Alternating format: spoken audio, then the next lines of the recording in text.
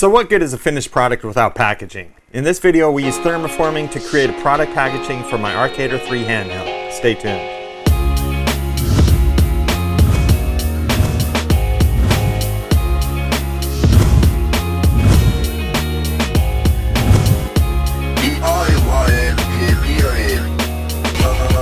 It's been a while since finishing the most recent iteration of the RKDR 3 handheld, and because of the amount of work I put into each one of these devices, I wanted to do something special with packaging to keep them safe and clean, but not be over the top.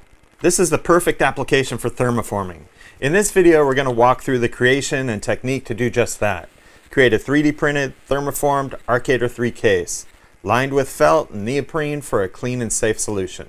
For this project, I wanted to use thermoforming as a basis for its perfect fit and low cost. In this process, the steps will include creating a vacuum formed part to hold the RKDR 3 and charging cord, then coating that part with a layer of felt, next creating a top and bottom lid to support and encase the felt holder, and lining them with neoprene and some graphics on the outside. But all of this starts with design in Fusion 360, so let's get started. In Fusion 360, I started by designing a forming buck. A forming buck is the model that will be used to vacuum form the heated plastic over to create the part. Using the RKDR body model, I inflate it by 2 mm to allow space for the felt to be applied. In addition to a place for the RKDR to sit, I added a small area to place a charging cable. I extrude these at a small angle to allow for easier release from the mold. I then added vent holes to the model, allowing the vacuum to purge air while pulling the material down into the corner. These molds don't have a lot of detail in the cavity, so only a few holes were needed. With the buck created, I then modeled a tool to help with forming the felt into the plastic holder. To do this, I used a model of the buck to create a model negative. I then duplicated it and using a 1 mm outside shell operation to create a tool that I'll use to shave 1 mm off of that negative. This leaves some room for the felt so there's not a super tight fit when I'm pressing it into the mold. I 3D printed the forming buck and felt applicator tool on the lulzbot TAS. For these parts, surface quality doesn't really matter as the thermoform object will be covered in felt, so imperfections won't be visible. They were printed with ABS at 0.3 mm layer height and 15% infill density.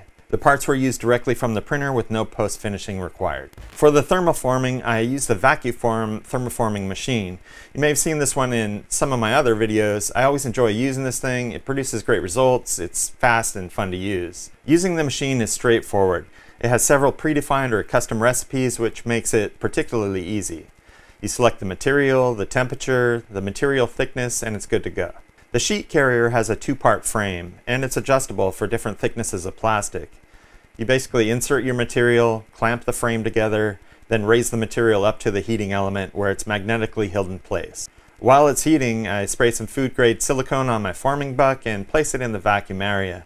The vacuum area is 9 by 12 inches, which is pretty good in size to work with. The machine then monitors the material temperature, and when it's just right for the type of material you're using, the internal vacuum turns on to let you know it's showtime. To form the part, you just pull the drawbar down to seal the frame against the vacuum panel. The vacuum will draw out as much as it can initially, and then a second stage pump will kick in and you'll see the form really draw the material down into the details of your buck. Once formed, the machine will continue to draw air while the plastic cools, ensuring that the part's held in shape on the form. Once it stops, it's time to remove the part. You remove the top frame, release the suction, and the part comes out easily. Next, depending on how much draft you added to your model and or any undercuts you may have, will determine how easy your parts release from the forming buck. My model could use more draft on the vertical edges of the design, sort of like a popsicle mold, just to allow the part to release a little easier. It's important to keep in mind if you're making finished or clear parts that you're sure to finish your forming buck surface, as any and all imperfections will show up in the part. If you look at the part closely, you can see the layer lines from the 3D printed mold that I used.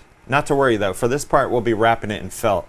To do that, I'll first coat the back of the felt with a Loctite contact cement, then lay the felt on the part. Using the felt applicator tool, I depress the felt into the dual cavities of the part. I stretch the material to relax it to the fit and shape while continuing to apply driving pressure into the part. When fully seated, I apply constant pressure to let the glue set up. Next, I work the edges down the sides of the part, smoothing out the felt to avoid any folds. When finished, I remove the applicator tool and cut the part from the sheet. With that, the holder insert is complete. To keep with the simple style, in Fusion 360 I designed a top and bottom case shell. These were also printed out on the lulzbot TAS and didn't require any finishing.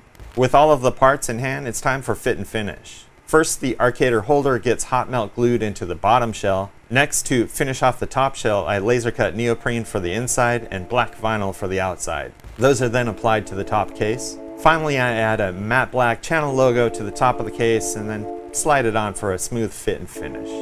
And now, for some glamour shots of the finished product.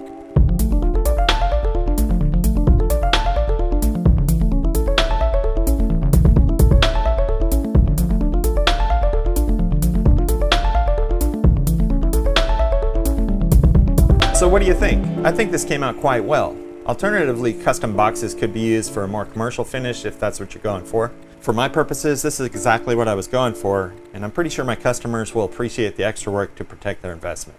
I think that's going to do it for this video. Hopefully you found something interesting in this quick thermoforming project. If you're interested in learning more about thermoforming and or the Vaquform machine, I'll put a link in the description to check out their product in more detail. I think it's a great tool and it's fun to use. Coming up, I'll be showing how thermoforming can be used in mechanical assemblies, so be sure to ring that notification bell to be updated on future projects. Also, if you enjoyed this particular video, give it a thumbs up, it lets me know you like it. And if you didn't, well, leave a comment and tell me what you'd like to see. That's kind of how this platform works. I almost forgot, congratulations to Ryan Carey who won the Arduino Super Uno kit. Hope you have lots of fun with the kit, and I can't wait to see how your project turns out. Also, I want to give a special thanks to my channel backers. This content's easier with your support. There are lots of ways to support the channel. To learn more, head over to the DIY.engineering website. In the meantime, be safe, have fun, and I can't wait to see you next time. Hey, if you liked the video, please subscribe to the channel. It's how we're building the community. Also allow me to bring better content. Also check me out on these other social networks. There's lots of cool stuff there too.